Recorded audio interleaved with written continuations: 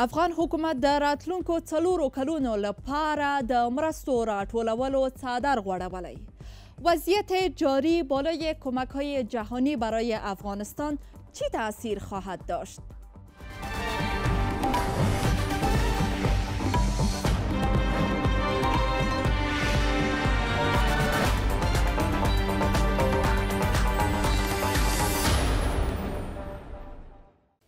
سلامونه جوړ تازه آزاد جرګې ته ستړي مشئ. زه شازیه حیایم. اکرم خپلواک معاون شورای عالی مصالحه ملی افغانستان، بانو محبوبه سراج عضو فعال جامعه مدنی و مدافع حقوق زنان، رحمت الله نبیل رئیس پیشین ریاست عمومی امنیت ملی افغانستان در برابر نزدیک به 50 تن از اشتراک کننده ها قرار دارند که از گوشه و کنار افغانستان به این استودیوی ویژه رادیو تلویزیون ملی افغانستان به گونه مستقیم وصلند. ساختار برنامه ما با حفظ توصیه‌های وزارت صحت عامه به ویژه شستن مرتب دستان و فاصله اجتماعی مد نظر گرفته شده. جرگه آزاد را با پرسش از اشتراک کننده ها آغاز میکنیم و میبینیم که کدام اشتراک کننده ما سوال داره. البته در پیشروی ما تصویر کوچک از افغانستان است. خب شرق و غرب و جنوب و شمال و مرکز. خب با بامیان بریم و از آقای محمد کریم فروغ مشنویم. با درود خدمت مهمانان گرامی و اشتراک کنندگان عزیز. حکومت فعلی افغانستان در طول 6 سال حکومتداری گذشته خویش نتوانست در برابر فساد مبارزه عملی و قابل قبول انجام دهد تا هم مردم و هم جامعه جهانی از آن راضی باشد. در این حکومتداری نه تنها اینکه افراد و ساختارهای مبارزه با فساد تغییر نکردند، بلکه با گذشت هر روز فقط تعداد کمیسیون‌های مبارزه با فساد بیشتر گردید. سوال من این است که با این وضعیت آقای رئیس جمهور در کنفرانس ژنو برای جلب کمک‌های دنیا با چه رویکردی جدید و عملی میتواند به قناعت جامعه جهانی و مردم بپردازد؟ تشکر. یو بله پوښتنه هم راخلو وګورو چې اغلی یا ښاغلي څوک به پوښتنه لري. ښه ده چې ننګرهار ته لاړ سو او له بسمینې احمدزی نه واورو. اغلی احمدزی. سلامونه، نیکیلی احترامات. بسمینه احمدزی یم، د ننګرهار ولایت نه در سره په اړیکه کې یم. مهرباني پوښتنه دی، خبره دی. که نړیوال وغواړي چې افغانستان حکومت سره په بشپړه توګه په مالي ملاتړ وکړي نو په سولې په خبرو کې به څه اغېزه وکړي؟ ډېره زیاته مننه. دغه دوه پوښتنې راواخیستې. خپلواک صاحب د بسمینې احمدزی پوښتنه مستقیما تاسو ته راجع کیږي، دې ته به تاسو ځواب ووایئ.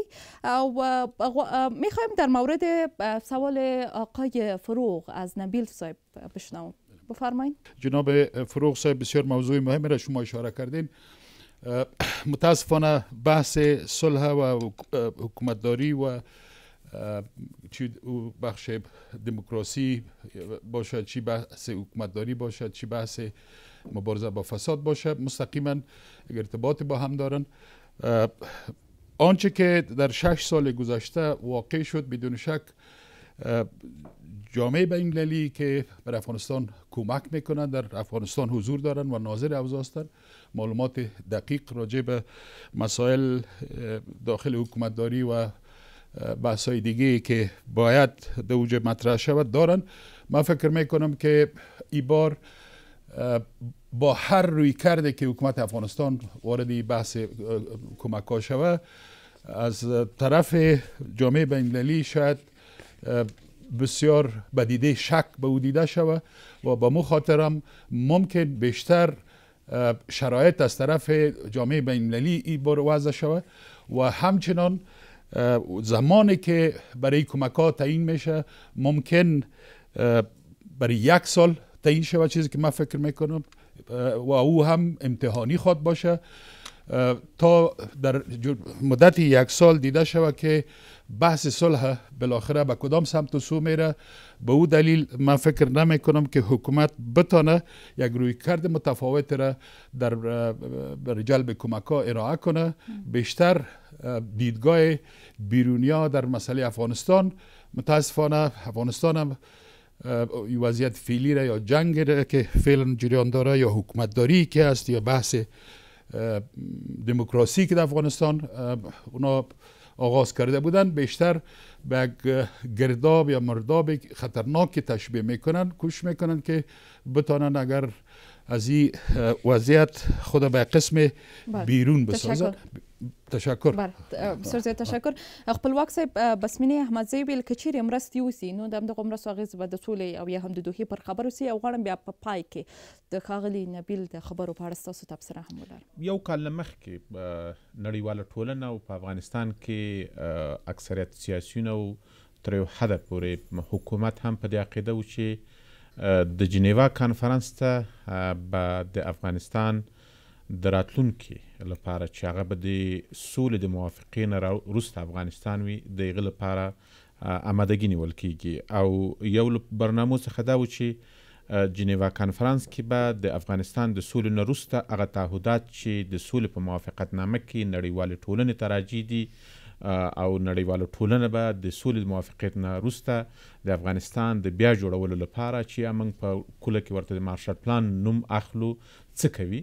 متاسفانه ونه توانېدلو چې موږ د افغانستان اسلامي جمهوریت جمع طالبانو تحریک په یوه خوله باندې د نړیوالې ټولنې سره نن د افغانستان د راتلونکي په اړوند چې د سولې نه وروسته افغانستان به وي ګډه برنامه وړاندې کړي. اوس چې د افغانستان حکومت په دې اړوند باندې مخته ځي، زما تحلیل او معلومات به دا وي چې د نړیوالې ټولنې تعهدات به د افغانستان سره دوه موضوعات ډیر مهم وي.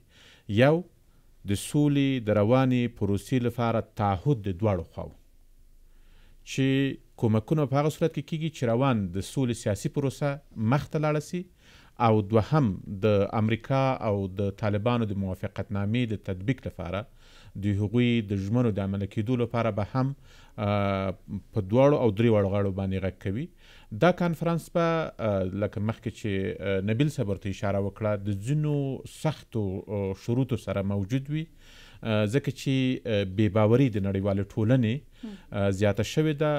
که څه هم کومکونه په هغه اندازه چې نړیواله ټولنې خپل مسؤلیت ادا کړی و نه ده ادا کړی، خو هغه څه چې زموږ افغانانو ته متوجه ده، متاسفانه موږ هم په دې کې نه یو توانېدلي چې په مؤثره توګه د فساد او د ښې حکومتدارۍ لپاره چې لازم و مخته لاړ سو. یعنې دا چې مرستې وسوله د مرستو د مدیریت په برخه کې افغان حکومت تر دې دمه پړ بولي؟ بیل شکه چې تر یوې حده پورې موږ په تیرو 18 کالو کې د عین مشکل سره مخامخ یو، مګر تر یوه حده پورې د نړیوالو کومکونو په تیرو 18 یا 20 کلونو کې د نړیوالې ټولنې ته مراجع دي. هغه څه چې د افغانستان د خلکو اولتونه وو، متاسفانه په هغه اندازه باندې هغوی ته اولتونه ورنه کړل شول او کومکونه په درسته توګه ونه لګېدل. اوس هم د کومکونو زیات بیرته چې ځي هغه په اداري او لوجستیکي او په دې مصارف باندې ځي. دې کې دواړه ملامت دي، مګر ډېره ملامتي هغه څه چې موږ من حیث یو ملت یو او موږ ضرورت لرو د دې کومکونو ته باید د ټولو نه زیات زمینه سازي موږ کړې وای او نړیوال مو دې ته مجبوره کړې وای چې دوی بله لاره نه لري تر څو چې د افغانستان د ملي بودیجې له لارې دوی خپل کومکونه پر مخ وړي وای او مصرف کړي وای. ډېره زیاته مننه. دستا بلند است. اشتراک کننده هر کدامتان حتما سوال چیز دارین. از ولایت لوگر محمد الله دانش، فکر کنم شما عضو اتحادیه معلمین ولایت لوگر هم هستید، بفرمایید. مهربانی وکړئ. زما پوښتنه داسې ده چې د ژنیو کانفرانس کوم عمده هدفونه لري او په کومو موضوعاتو به بحث وشي؟ ډیره مننه. یک سوال دیگه یا نظر دیگه هم از اشتراک کننده میگیریم. خب از یک آقا شنیدیم، خوب است که از یک خانم هم بشنویم. خانم گلسوم صدیقی، از ولایت هرات گلسوم صدیقی بفرمایید. هرگاه روند پروسه صلح به بنبست بخوره و کمک‌های جهانی به افغانستان قطع بشه یا کم شوه، آیا حکومت جناب اشرف غنی میتونه 4 سال آینده هم در افغانستان حکومت داری کنه؟ تشکر. معاون شورای عالی مصالحه افغانستان در اینجا حضور دارند، در مورد سوال شما جواب خود دادند. بانو محبوبه سروش، در مورد اهداف کنفرانس ژنوا اشتراک کننده ما پرسیدند که چی اهداف داره به خاطر افغانستان.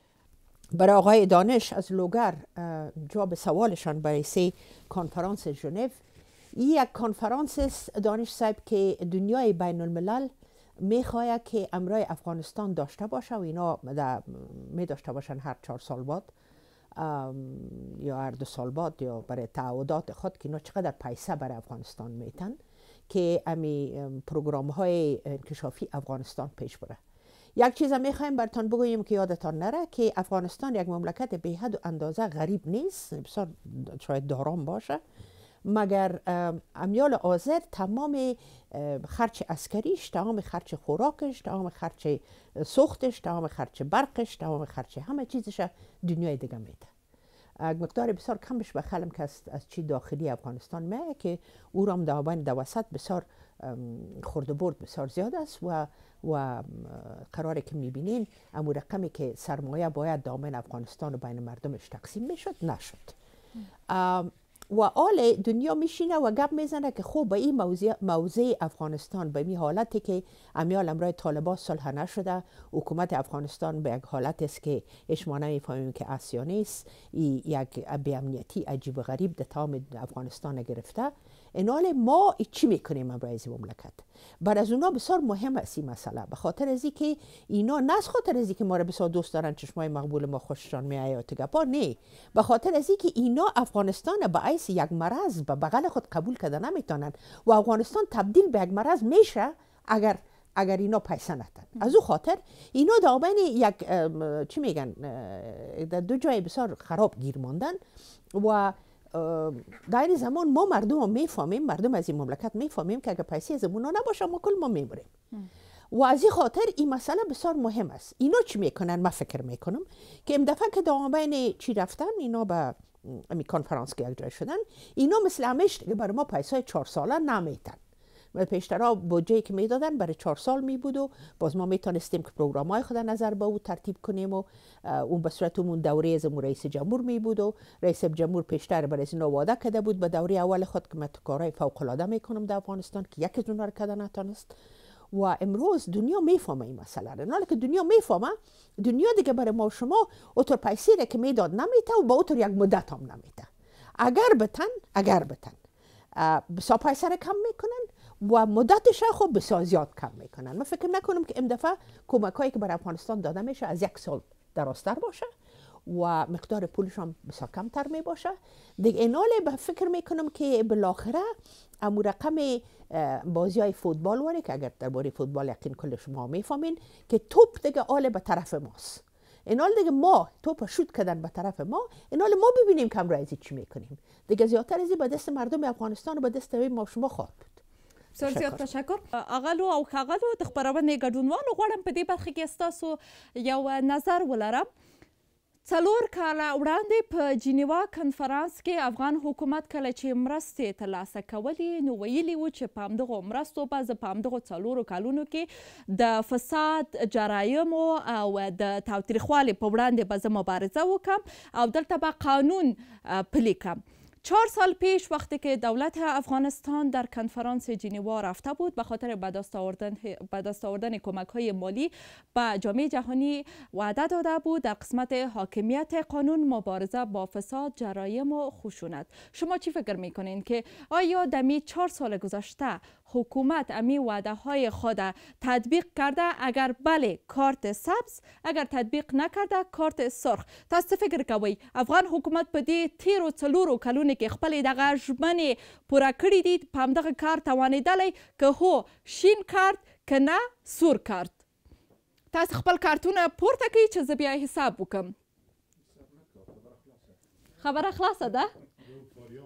خپلواک صاحب وایي چې هېڅ حساب مه کوئ، خبره روښانه ده، تاسو ټولو سره کارتونه پورته کړي دي. از پرده ما میبینم که همه‌تان کارتای سرخ بلند کردین.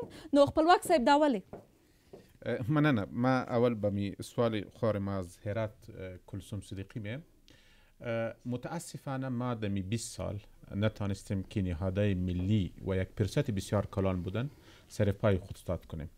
آل بعد از 20 سال ما هم متقی به کمک های خارجی هستیم و این نه تنها در عرصه اقتصادی، در عرصه امنیتی، در عرصه سیاسی و در تمام عرصه ما آل هم متقی یک حواد به کمک های خارجی خصوصا از متحده ایالات و اتحادیه اروپا هستیم. معلوم میشه که بعد اگر خدای نخواسته پروسه صلح به بنبست میرسه، موقف ایالات متحده و اتحادیه اروپا چی خواهد بودن؟ حکومت رئیس جمهور پیلی یا حکومت جمهوری اسلامی افغانستان هم نظر به اون موقفی که ایالات متحده و اتحادیه اروپا و ناتو میگیره متقی به اون میشه. اگه او کمک ها نباشه و حمایتش نباشه بسیار مشکل خواهد بودن که ما به تنهایی بتانیم به مو چالشایی که هم در درونی به او روبرو هستیم و چالش‌های بیرونی و تروریسم بین‌المللی حکومت به مشکلات مردم و یا به امنیتی که مردم از میخواه رسیدگی بتانه. به مو خاطر امیدواری ما میستن که جمهوری اسلامی افغانستان سر پالیسی که پیلن داره تجدید نظر کنه. چیزی که بسیار مهم و اساسی استن. ما پیلن در جیران مذاکرات هستیم، رفتیم به دوحه، در دوحه هستیم. اگر ما میخوایم که حکومت جمهوری اسلامی افغانستان به قوت پیش بره و تیم مذاکراتی ما به قوت در اونجا از مردم ما دفاع کنه و از حقوق مردم ما دفاع کنه، در اینجا ما اجماع قوی سیاسی را ضرورت داریم که در بغل ارگ باشه. این آینده ما را تضمین میره که اگر در وضعیت پیلی که ما اجماع قوی سیاسی در ارگ نداشته باشیم، ارگ به معنای جمهوری اسلامی افغانستان که خانه تمام ما و شما هستن، مشکل خواهد باشه که ما در مذاکرات بر داشته باشیم و یا جامعه جهانی خصوصا ایالات متحده اروپا را قانع بسازیم که بعد از 19 سال هم ما را تقویه کنه و به یک حالت برسیم که خدای نخواسته باز به یک انارشی دیگه انشالله به اون نمیرسیم. خو اگر حکومت به این روان بودن باز به مشکل خپلواک صاحب په نننۍ خپرونه کې چې د په وړاندې مو د یو کوچني افغانستان انځور ده، دلته خلکو ټول په دې سلا دی چې په تیرو 4 کلونو کې افغان حکومت د همدغو مرستو مدیریت په سمه نه ده کړی. دا ځل چې اوس افغان حکومت بیا همدغو مرستو ته ناست ده، تاسو څه فکر کوئ نړیوال ته به قناعت ورکړي؟ زه فکر نه کوم چې نړیواله ټولنه پیلن په هغه موقف کې وي چې هغه کارکرد چې د افغان حکومت د دې لپاره د قناعت وړ وي. مخکې چې اشاره وسوله چې دا ځل به کومکونه ډیر مشروط وي او مشروط به د افغانستان د سولې پر پروسې پورې وي. دا ځل ټول نړیواله ټولنه شاید کومکونه د سولې د موافقین وروسته تعهد وکړي. هغه تعهدات چې ډیر مهم او اساسي دي چې د امنیتي دفاعي قوا او حمایت ده او مهم او اساسي پروژې دي، له هغه نه علاوه زه فکر نه کوم چې نړیواله ټولنه به د ځینو نورو هغو وړاندیزونو چې د افغانستان حکومت لري ورته لبیک ووایي او بلکې د دې هم اټکل و چې د جنیوا کانفرنس کې د طالبانو د تحریک استازیتوب هم وي، مګر تر څو چې موافقتنامه مخته لاړه نه او مذاکرات رسمي شروع نه سول، طرزالعمل لا نهایي شوې نه ده، دغه امکان اوس نشته. بله، او خبره یې خو لیږلې وه چې دغه مرستې د موږ سره په همغږي کې وکړي او وروسته په پوښتنو کې به حتما په دې بحث وسي چې ستاسو دغه سوله اوس چیرې ده. شما بیننده و شنونده جرگه آزاد، برنامه مشترک BBC و رادیو تلویزیونی ملی افغانستان هستید. یک دو سوال دیگر میگیریم. ما اینجا میبینم که اشتراک کننده ما دست خود بالا کردن، سوال دارند. خب خوب است جاوید از ولایت فاریاب بشنویم. البته سوال من متوجه آقای خپلواک هست. من میخوایم سوال خودم مستقیما از آقای خپلواک پرسان بکنم. سوال من برای 3 موضوع که موضوع پرسوالش هست. یک آتش بس که صورت نگرفت و 2 مذاکرات دوحه که در حال شاردگی و از هم پاشیدن است.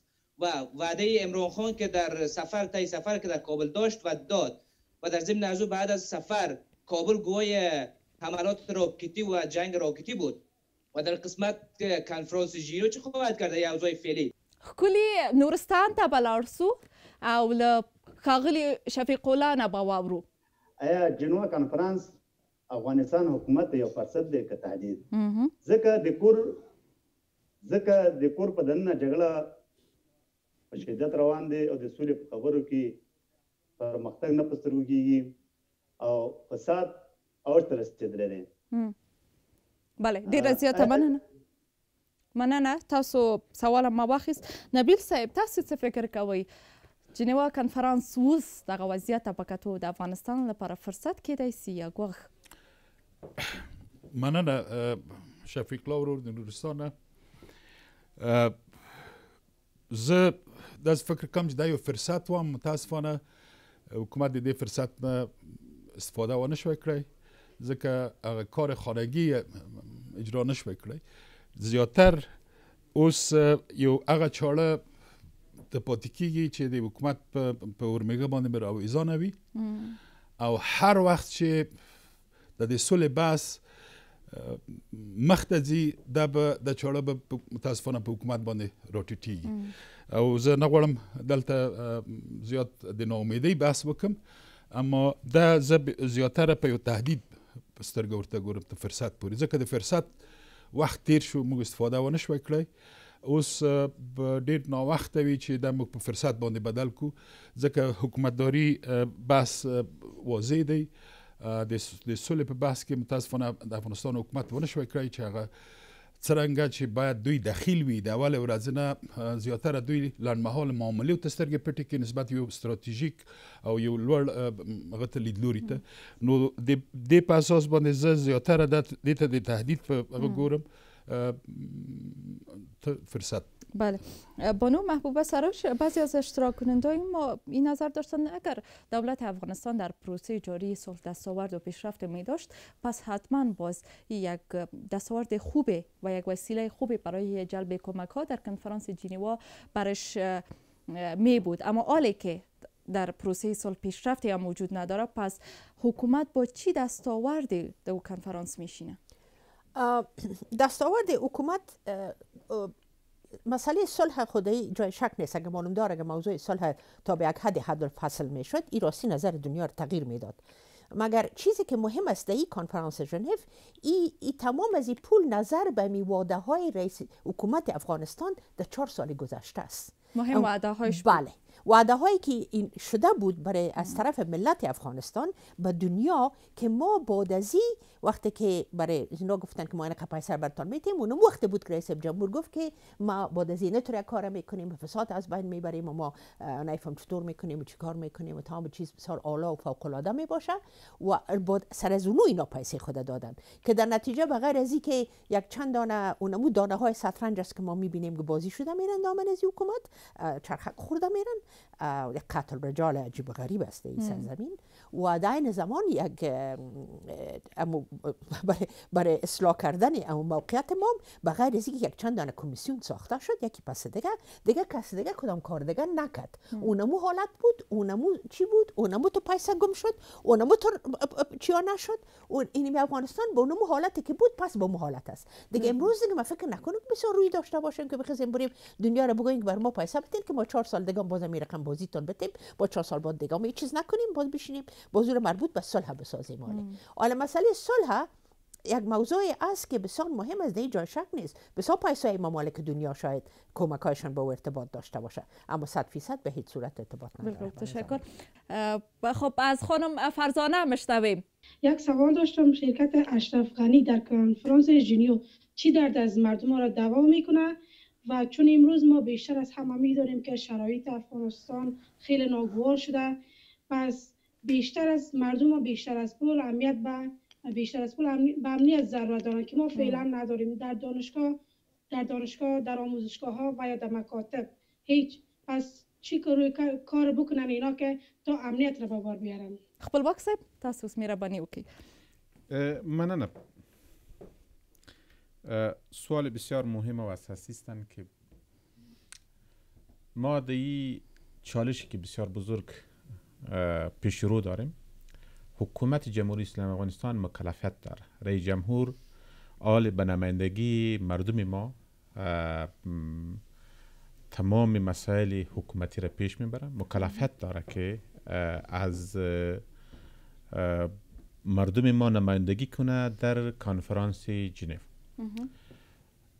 تقاضای مردم هم میستن که مشکلات اساسی مردم که امنیت هستن و چالشایی که امروز ما و شما به او رویبرو هستیم امور در نظر بگیره، سر امنیت مردم توجه کنه. امنیت فعلا یک فرصت کلان که به پیشرو داریم و پروسه صلح است. بدون از پروسه صلح نمیتونیم که ما یک امنیت سرتاسری را بیاریم و این پروسه صلح هم تضمین امنیت 100% نیست، مگر یک فرصت کلان هستن برای مردم ما که بعد از این پروسه صلح بتونیم که امو گروپ‌های افراطی و تروریستی جهانی دیگه که هستن به آسانی سرکوب کنیم به شمول داعش. خپلواک صاحب، به شما که معاون شورای عالی مصالحه صلح هستین ولی یادی از پروسه صلح کردین و امنیت و روز گذشته صبح کابل با باران از راکت ها آغاز شد، همین پروسه صلح و همین کلید صلح کجا هست که نمیآید؟ صلح ځینې دوستان داسې فکر کوي چې د بین الافغاني مذاکراتو د لومړنۍ افتتاحي مجلس سره به اوربند راځي او هر څه به ګل ګلزار کیږي. موږ باید ملت په نه بې باورۍ کې وساتو او نه په بې خبرۍ کې او نه په ډیر امیدوارۍ کې. هغه څه چې واقعیتونه دي هغه باید د ملت سره شریک کړو.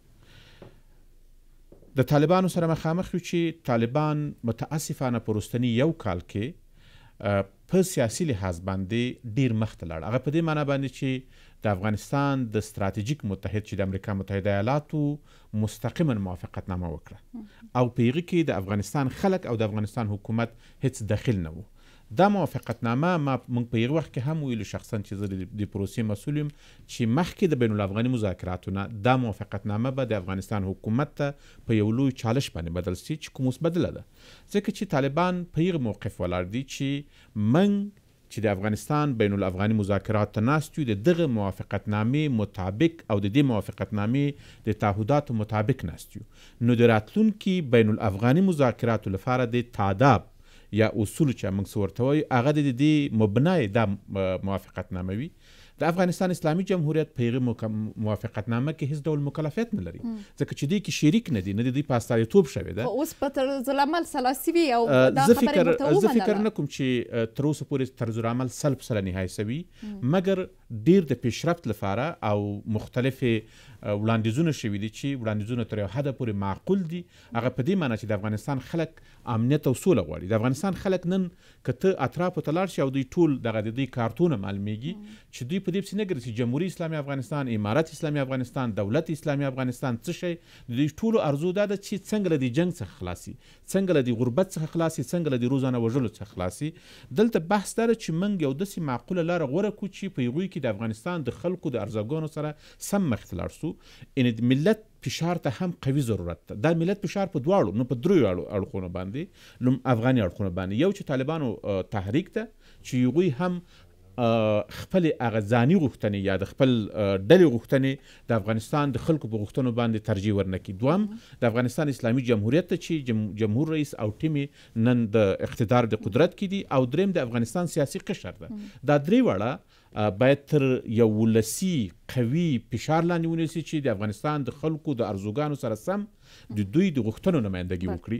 نو له همدې خاطره مهمه ده، زه امیدواري ډیره لرو چې انشاءالله په راتلونکي یو هفته دوه هفتو کې به د طرز العمل چې د مذاکراتو هغه بنیاد تشکیلوي ایجنډا ورسره جوړیږي نهایي شي، او چې طرز العمل نهایي شو لومړنی بحث به هم یا د تاوتریخوالي کمیدل یا اوربند وي چې موږ قدم په قدم مخته لاړ شو. ډیره زیاته مننه. نبیل صاحب، فرزانه وایي چې په داسې وضعیت کې د جنیوا کنفرانس د افغانستان لپاره خصوصا د افغانانو لپاره څه ګټه لري؟ پس د 20 کالونه با وجودی چې ډیر زیات مشکلات دي، دواړو خواوو مشکلات وو، متاسفانه 20 کاله کې دوستانه اشاره ورته وکړله، موږ زیاتره سرمایه‌گذاریم په افراد اشخاص وکړو په ځای دو چې په بنسټونو باندې وکړو.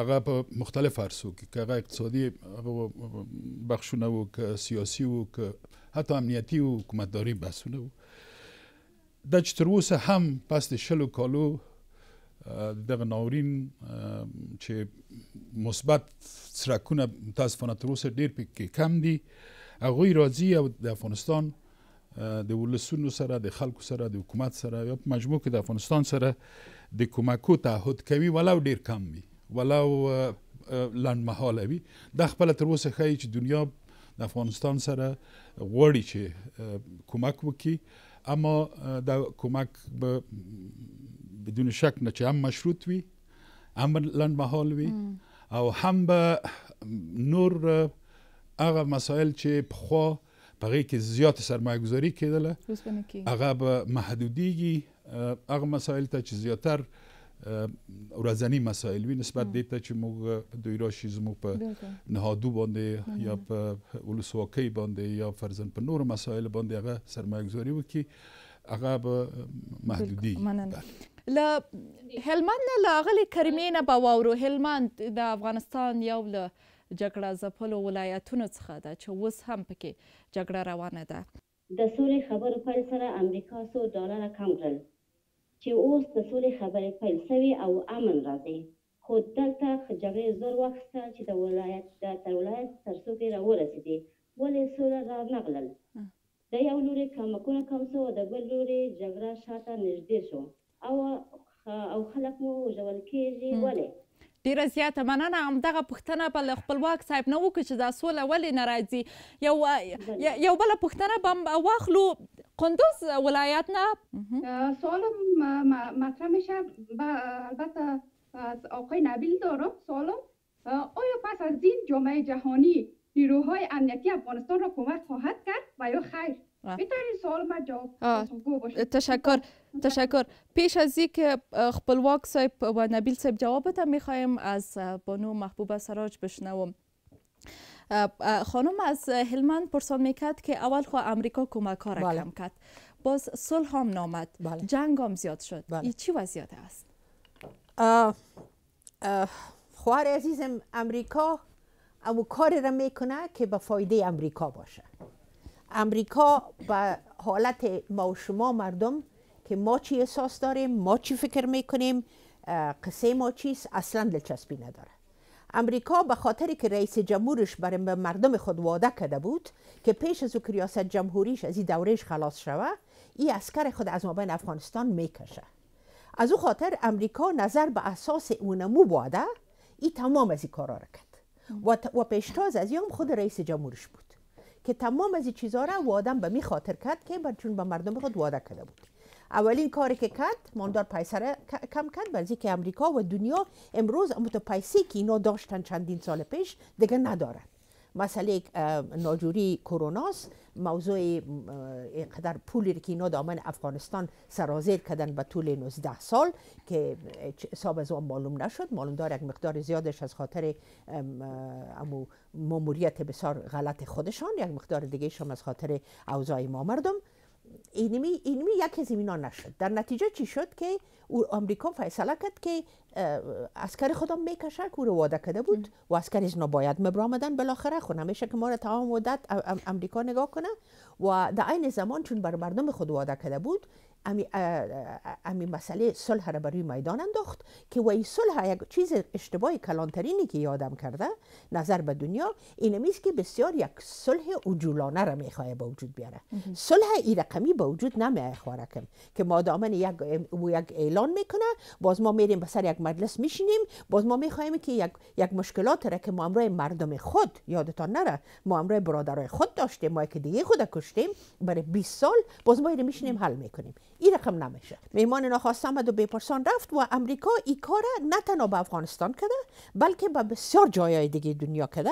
و این ممالک دنیا را همونطور در آمده به یک مسئله وقتی که به فایدهش بوده باز این همونطور بر آمده بدون دلیل در امریکای جنوبی کار کرده در باقی ممالک چی کار کرده ممالک شرقی میانه کار کرده دیگه به بسیار جای دنیا کار به امریکای جنوبی به افریقا دیگه از او خاطر کدام کار چینی است امریکا هم کار را کمش میکرد کرده منتها این دفعه کسی که طرف قرار گرفته بود ملت افغانستان. تشکر. نبیل صاحب اقل اشرفی له تاسو نه پوښتنه کړې وه، تاسو مهرباني. خواهر عزیز ما زهرا اشرفی از ولایت زیبای قندوز، ما بسیار میخوایم در این باره کوتاه، اگر بحث صلح به یک نتیجه میرسه که در اوجه فیصله صورت میگیره که فیصله از طرف قاطبه مردم افغانستان و سیاسیون و طبعا طرف طالبان من حیث یک حقیقت او مورد قبول قرار میگیره، جامعه جهانی از او پشتیبانی خواهد کرد. حال بحثی است که اگر مقابل از او بعض افراد اشخاص مخالفت کنند و کوشش کنند که از نیروهای امنیتی فقط برای بقای یک مجموعه استفاده کنند، در اون صورت ممکن اما اشتباه گذشته را ما تکرار کنیم. اینجا باریکی در کجاست؟ مهم برای مردم افغانستان است که فیصله صلح آیا در او فیصله بقای نظام و اصلاح نظام مطرح است؟ او برای ما بسیار مهم است. در او بحث ما باید کارگزارا را زیاد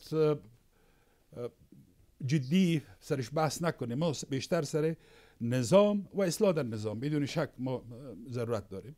خدای نخواسته اگر اکثریت مردم افغانستان، سیاسیون و حتی منطقه از او طرح از او فیصله صلح حمایت کنند و دیگه افراد اشخاص مخالفت کنند و کوشش کنند که از نیروهای امنیتی به خاطر بعض مسائل کارگزارا استفاده کنند، در اون صورت ما ترسیم است که اونا کمک‌های خود قطع خود کردن. دیگه ما بسیار کوتاه میپردازم. ما شما خب نه تاریخ بسیار دور، در سن سال تقریبا اکثریت ما به یاد ماست قوت‌های شوروی وقت به اصطلاح وطنی ما شما به زور خود آمدن و بعد برآمدن جنگ بر افغانستان بر افغانا به میراث گذاشتن و همون بود که ما جنگ بردیم تا حد فرسایشی ساختیم که همه نظام از دست دادیم. آل عین قسمی که دکتر صاحب خلیزاده در یک مصاحبه خود گفت ما نه با آمدن ضرورت چیز داریم، با اجازه ضرورت داریم، ما نه برفتن. یعنی معنای چیست؟ اگر ما نتانیم از او تجارب تلخ گذشته پند گرفته باشیم و بیشتر موضوعات از یک دید کوچک خودخواهانه و انحصاری ببینیم، در اون صورت متاسفانه ما عین مشکل روبرو خواهد شدیم که دنیا جنگ خود به میراث خواهد ماند و ما به یک جنگ فرسایشی خواهد رفتیم که نه در او طالب باز صحیح و سلامت خواهد ماند و نه هم این طرف. به او دلیل بسیار مهم است که ما بسیار محتاطانه نه بسیار خوشبینانه، یعنی محتاطانه یعنی پرسشگر باشیم، سوال کنیم، چون در این بحث صلح متاسفانه افغانستان من حیث قربانی اصلی تا بالای هیچ دخیل نیست و ما بیشتری را صلح نیابتی میگیم. صلح نیابتی اگر ما محتاطانه پیش نریم و در صلح را به نتیجه به نفع افغانستان حداقل پیش نبریم، خدای نخواسته نشه که ما باز بریم به یک میدان جنگای نیابتی منطقه‌ای بار تبدیل شویم که باز چند نسل ما قربانی بدیم. ډیره زیاته مننه. دا آزاده جرګه ده د بی بی سی او ملي رادیو تلویزیون ګډه خپرونه. تاسې لیدونکي او اوریدونکي یاست. هلمند ولایت کې له شمس الله نه به واورو. ښاغلی شمس الله چې لونګۍ دې په سر کړې، تاسې مهرباني وکړئ، ښایسته لونګۍ ده. جناب ورور دا وایي چې تاسې خور دغه خبرې کوئ چې جنیو کې کنفرانس دی د سولې په خاطر باندې دا پروګرام باید روان شوی نه د مرستو په خاطر باندې. زه فکر نه کوم چې دا اوس دغه موضوع چې دغه د کومک دوی سره کوي دا به تعدید د زموږ دپاره او موږ په تعدید عمل کوو. پوره بس زه یو بلې موضوع ته جناب چې هغه په همدغه وخت کې دغه په تقریبا 1993 کې د اوومې میاشتې پر 1 تاریخ باندې اوسنی رئیس جمهور کښېنستی چې په دغه وخت کې دی کښېنستی په دې بله ورځ باندې یعنې په 8 تاریخ د اوومې میاشتې په 8 تاریخ باندې پروتوکول د امریکا نه وسو دې دپاره چې امریکا راغلي وه چې باید په افغانستان کې خیرات راولي، امن راولي او دغه جنګونه ورکړي، خارجي صدمه او داخلي صدمه ټول د مابین یوسي. پس اوس دوی چې د دې په حصه کې خاموش دي خپل قوايو باسي هغه مسؤلیت چې دلته ستا د خدای سره بعد هغه ته ګوري نه په کتو سره او دا چې نه دی دا مشکل افغانستان ډیره زیاته مننه د افغانان دوی ته جوړ کړي بلکې دوی خپل سر باندې راغلي و 2000 کې و شمس الله د تا خبره ما واخیست 2000 کې دوی خود سره راغلي و نو په هغه وخت بعد خبره مې واخیسته که حکمت له وردګو ولایاتو نه حکمت صاحب تاسې مهرباني وکړئ که چیرته د دولت پلاوی جنوا کنفرانس کې ګډون کوي او په داسې حال کې چې د افغانستان 80% خاوره د طالبانو په لاس کې ده او طالبان په جنوا کنفرانس کې حضور نه لري څنګه به نړیوالو ته دوی قناعت ورکړي چې دوی سره کومک او که چیرته کومک هم ورسره وکړه په کوم ډول و په کوم شرایطو دوی دا عملی کولی و ډیره زیاته مننه از ولایت بدخشان از خانم فرشته میشنویم. سوال من این است که اگر جامعه جهانی کمکایش و افغانستان دوباره تمدید نکنه گزینه بعدی جامعه جهانی در قبال افغانستان چیست و آیا افغانستان دوباره به زمان قبل از 2001 برمیگرده؟ تشکر. خپلواک صاحب د سولې په تړاو یو څو پوښتنې وسوې یو چې سوله چیرې ده او شمس الله دغه مقصد دا و چې امریکا وای دلته راغی جنګ یې وکړه کله به یې مرستې کولې کله به یې مرستې کولې اخر که دا یې لاړ طالبانو سره یې سوله وکړله اوس دا یې بیرته روان ده دا د موږ سوله څه سوله موږ ته دې وایي سوله وکړي بیا د لاړ سي مننه زه په دې عقیده یم چې انشاءالله سوله راځي هیڅ ناامیده نه او د دې امیدواري ډیره ده چې د سولې لپاره هم په داخلي سطحه قوي اراده او تعهد موجود ده او هم په نړیواله سطحه بالاخره نړیواله ټولنې د افغانستان د روانې کشالۍ د حل لپاره یوازې سیاسي حل چې هغه د افغانستان اسلامي جمهوریت او د طالبانو تحریک ترمنځ سیاسي جوړجاړی ده او سوله ده به راځي بې له شکه چې ځنډ او وخت غواړي او موږ 42 کلنې غمیزې تر چې د پای ټکی ږدو او بې باورۍ اوج ته رسېدلی وي د بې باورۍ د اوج نه علاوه چې ما مخکې ورته اشاره وکړه د ځینو خواو غوښتنې او تقاضاوې مخکې نبیل صاحب ورته اشاره وکړه د افغانستان د خلکو یوازې 2 غوښتنې ډېرې مهمې دي چې موږ شته نظام د اصلاح او د بقا سره غواړو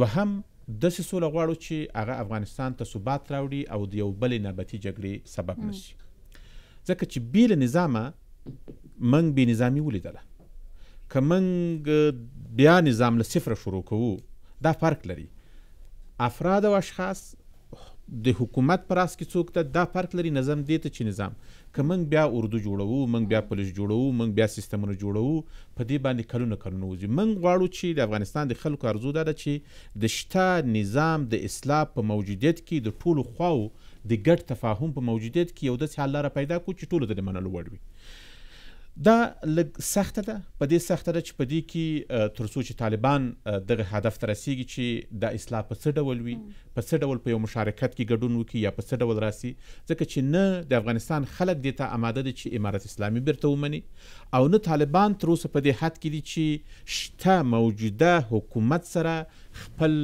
ګډون اعلان کړي نو له دې خاطره موږ د نظام په موجودیت کې د اصلاح لپاره غوښتونکي یو چې دا اساسي نقطه ده او په دې نقطه باندې نړیواله ټولنه هم موافقه ده او بالاخره باید د افغانستان ټول خلک د یو داسې هدفمند سولې لپاره مخ ته لاړ شي او انشاءالله دا راځي حکمت پوښتنه کړې وه وایي دا د جنیوا کنفرانس چې د طالبان وایي پکې نسته کې طالبان هم پکې وایي نو بیا به یو څه کېدای او له دې نه مخکې بیا طالبانو هم په یوه اعلامیه کې ویلي وو چې د جنیوا کنفرانس مرستې د موږ سره په همغږۍ وسي طالبان هم په ډیر واضح توګه وایم چې کله کله فرصتونه ټول افغانان له لاسه ورکوي طالبان هم که روان حالت باندې روان وي دغه فرصت چې دوی ته اوس په سیاسي لحاظ باندې لاسته ورغلی دا د لاسه ورکوي یعنې دا ډیر واضح پیغام هم د افغانستان په داخل کې دا هم په نړیواله ټولنه کې زه دغه طالبان به اوري طالبانو تحریک ته هغه خوشبیني د سولې پروسې ته خصوصا طالبانو ته چې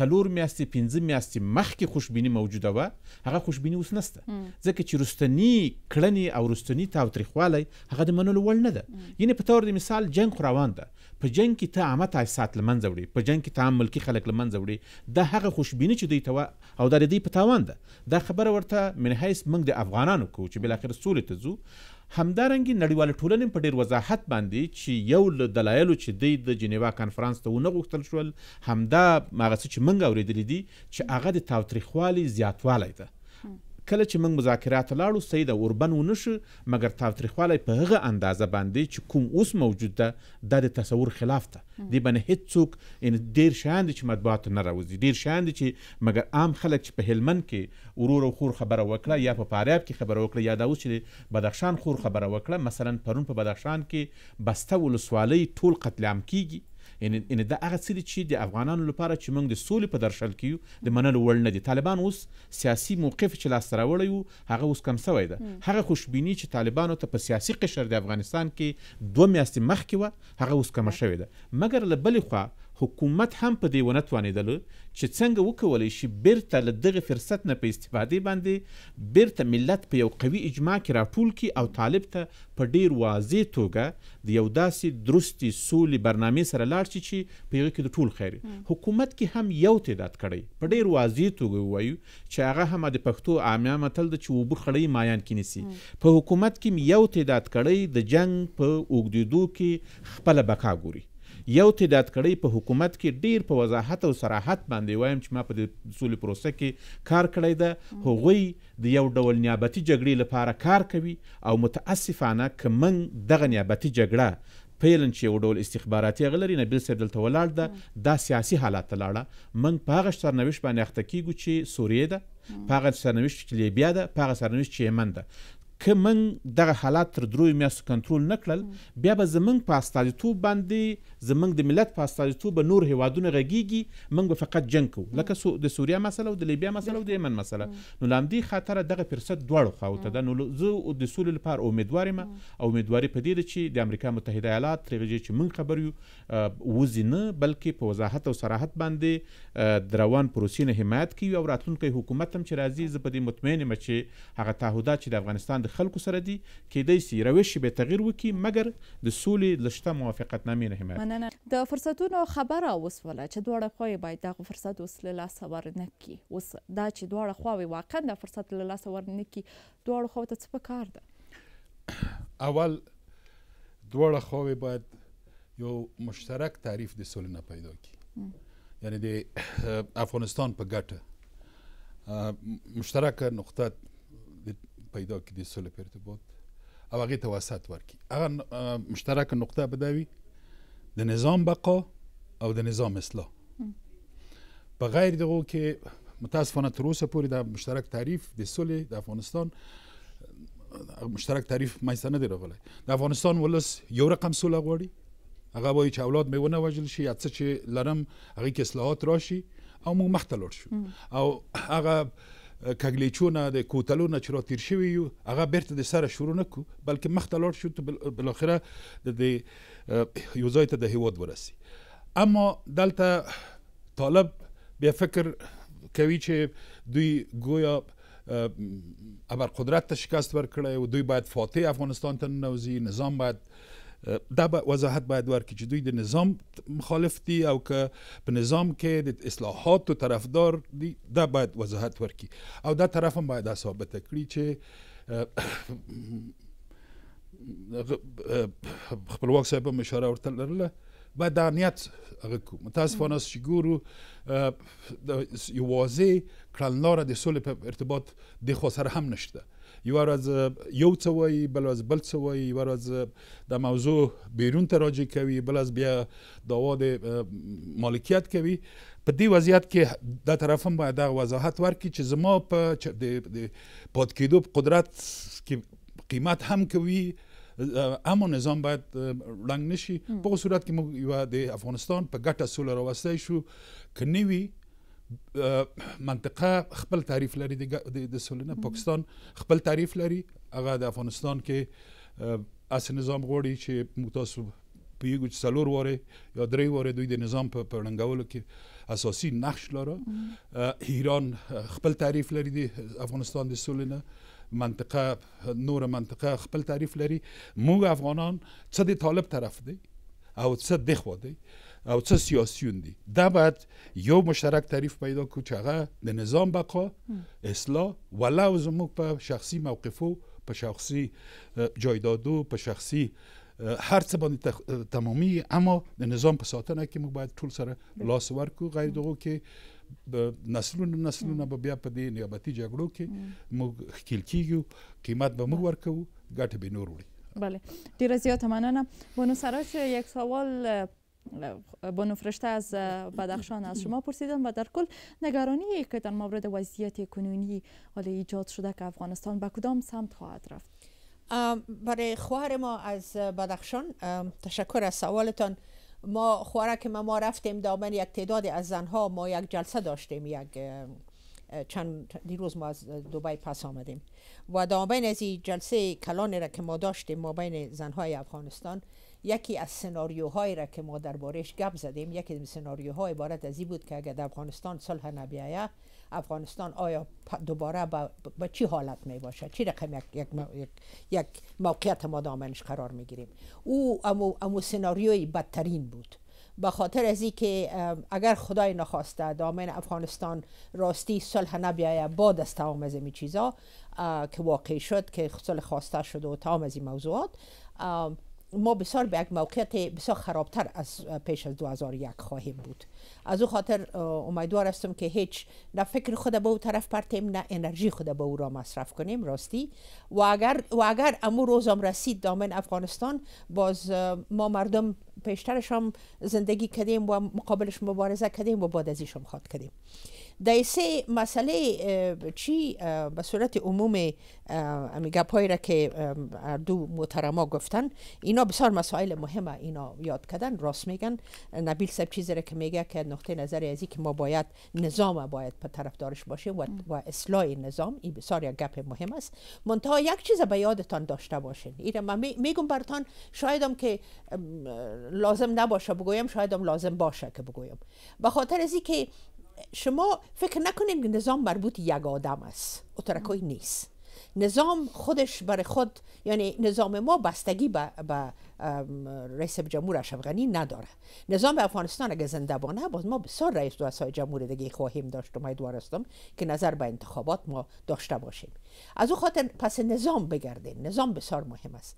دیگه ای که ما زنها وقتی که از پیش ما پرسان شد که ما صلح چی رقم میخواهیم، ما برای از اینا برای دنیا گفتیم که صلح برای ما صلح برای ما تنها آتش بس نیست. برای ما صلح تنها او نیست.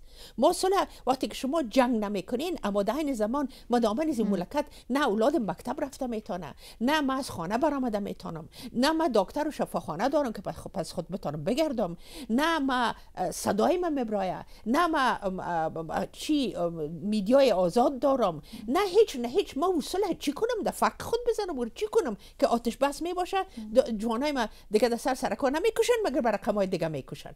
اینی رو باید همیش اوش خود بگیریم که ما چی رقم صلح میخواهیم. ما یک صلح عام شمول میخواهیم خوارا برادرها. اینی بسیار برای ما مهم است که دامن از این صلح یکی از شما هم خود باید پیدا کنین، مثل که من خود باید پیدا کنم، مثل که اینا باید خود پیدا کنن. اگر ما پیدا نکردیم خود دامن از این صلح، باز مثل از نمی حکومت وره باز بسیار ناکام میمونه. یکی از دلایلی که دامن از حکومت اتر ناکام بانده به خاطر عزیز که ماها خود پیدا کردن نتانستیم دامنش، باعث مردم از این مملکت. از او خاطر اوشتان باشه که خود دامن صلح پیدا کنین و هر صلح را که میخواین سرتان بفروشن که شما خود دامن از اون نیافین، ردش کنین. بسیار زیاد تشکر. در این قسمت برنامه سوال از مهمانان و جواب از اشتراک کننده ها خواهد بود. د خبرونې په دې برخه کې تاسو د زړه خبره کولی سئ چې یو ګډونوال خپل انتخاب کړي او لیغنه وپوښتئ. خپلواک صاحب اول تاسو نه پوهېږم چې کوم ځای د رسول محمد خاکسار چې ډېر لاس پورته کوي، پوښتنه بلدنه پسې وکړو چې د مشکل هم حل سي. کونړ ولایت ته، او کونړ مهم ولایت ته چې په جنګونو کې ده، موږ خو تبصره وکړه او دی له ټولو نه ښه حالاتو لیدونکي دي ځکه چې دوی په اطرافو کې دي هر څه ګوري. روان بهیر باندې دوی له دریو اړخونه چې موږ افغاني بود ورته وایو هېڅ په خارجانو بحث نه کوو چې امریکایان څه کوي، پاکستان څه کوي، هند او ایران څه کوي، اروپا څه کوي، د طالبانو برخه، حکومت او دغه سیاسي قشر چې د مدني ټولنو تر چتر لاندې ده، څه کول پکار دي چې موږ هدف ته ورسیږو؟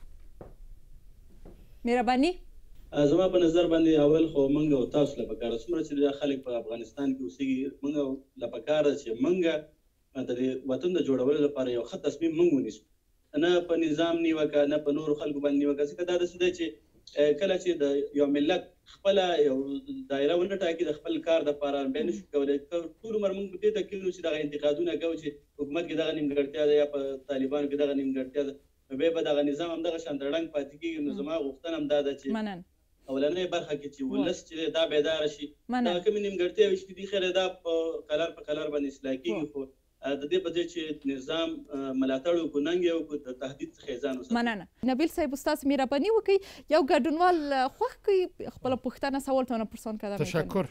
ما بنا به اهمیت کابل خواهر ما ماریا فکر میکنم، ماریا از کابل، بله جایشون ماریا اینه میاد. من سوال بیشتر در این بحث چی صلح است، چی جنگ است، چی جمهوریت است، در هم مسائل بحث مهم مردم افغانستان است. من سوال کاملا فکر کنید که در افغانستان زندگی نمیکنم، در یک نقطه دیگه جهان من ایس افغانی که دلم برای وطن میتپه زندگی میکنم، آیا شما در می شرایط فعلی تیم حاکم نماینده مردم افغانستان فکر میکنین؟ بحث حکومتداریش جدا، یعنی آیا هم حس مالکیت اینا دادن تانستن برای تمام مردم افغانستان بتن؟ چی بحث صلح است، چی بحث مشارکت در قدرت است؟ و در پالیش آیا طالبان میتونن دعوای زیر کنن که اونا به حساب مالک افغانستان هستن؟ خب ما سوال از خودتان گرفتیم نبیل صاحب. شما گفتین که آیا تیم حاکم یا طالبان میتونن که نماینده ما باشن؟ نه خیر. نظر من ایسته که در کابل چون که ما در شرایطی که زندگی میکنیم در جامعه فعلی که هستیم، ما نمیتونیم کی باعث میشه، کی باعث شد، امی طالب باعث میشه که ما از خواسته های خود، از پیشرفت خود عقبانیم. این زمانی که ما میریم به طرف پانتون درس یا شغلی که داریم میخوایم ادامه بدیم، یا باعث میشه که ما نتونیم به می اهدافی که داریم برسیم، یا به تحصیل خود یا به خواسته هایی که داریم. این کابل است که مرکز است، ما در اینجا امن نیستیم. خب کی باعث شده که ایران ناامن بسازه؟ پس همین طالبان شده. پس خود چطور میتونه نماینده ما باشه؟ ما این نظرشان رد میکنیم، نمیتونه نماینده ما باشه و ما یار قبول هم نداریم. بله بسیار یا زیاد نمیتونه تشکر. نماینده ما باشه. تشکر. خب بانو سراج شما مهربانی کنین سوالتان یا نظرتان؟ ما در این زمان میخواستم اگه این خانم ادامه بده و بگو یک از حکومت چطور. خب این خود طالب گفت نه. بفرمایید ماریا جان، آله بگو که حکومت چطور نمایندگی تا نکده میتونه؟ خب تا جایی که ما فکر میکنیم در تقریبا در این سالایی که حکومتداری کرد، ما از یام کدام مثبتی ندیدیم، ما نتونستیم. اما 50% کجای تانستن که ما اقلا ماریا میتونه که پنتون بره. بله خب تشکر. بانو سراج هم گپ دل خود از کدام اشتراک کننده صفحه عمومی را بیارین که باز از جمع اشتراک کننده یک اشتراک کننده را انتخاب کنه. ما میخوایم انتخاب کنم از هرات خانم فاضله صالحی را. خب خانم صالحی، سوال ما از شماست. برای من گفتم میتونین که برای زن افغانستان صلح چی معنا میده؟